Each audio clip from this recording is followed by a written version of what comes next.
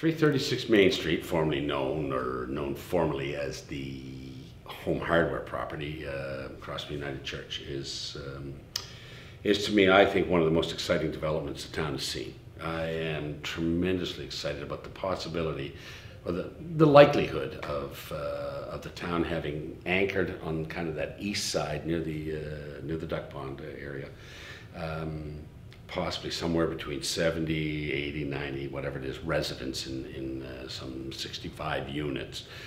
Be they somewhat small,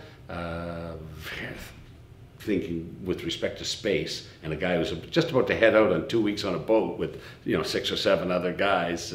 Space is a commodity one cherishes when they have it. Properly designed, loads of room for everybody, and it's comfortable living. So it's an exciting project right in downtown. Some $6–7 million for the actual project, but what that spin-off economy is for our tradespeople, for our wholesalers and retailers and lunch people and coffee providers, all that type of thing, and what it's going to do with putting downtown residents to a side that has been neglected is probably too strong a word, but has not been incorporated into the regular commercial space, I would say, is going to make that, I think, just help develop more commercial space, but also the downtown living. It's going to include downtown as, and although our residents, many of them live near the downtown, this is Main Street. They're going to have, I think it's going to be, with the project that's proposed for L'Arche community, I see some of the core members being able to live in that building with the proximity to the workshop, and I think Wolfville's going to just grow and benefit by this.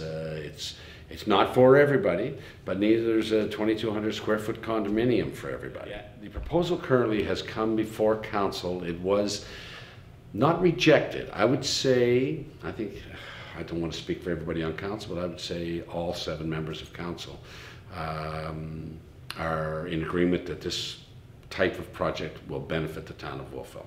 I think where we stand now, it's been tabled, the motion to approve it.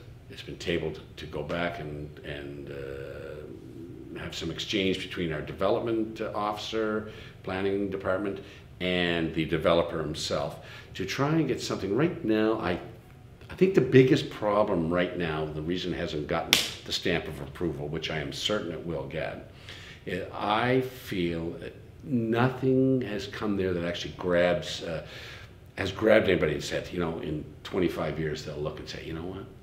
Look what we've done. Look at that. I was part of that development. I helped put that on the street.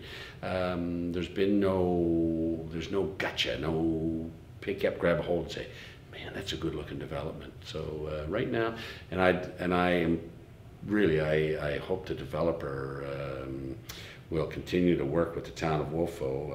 I'm sure he will. He seems like a very good guy. He's got a great project in Antigonish.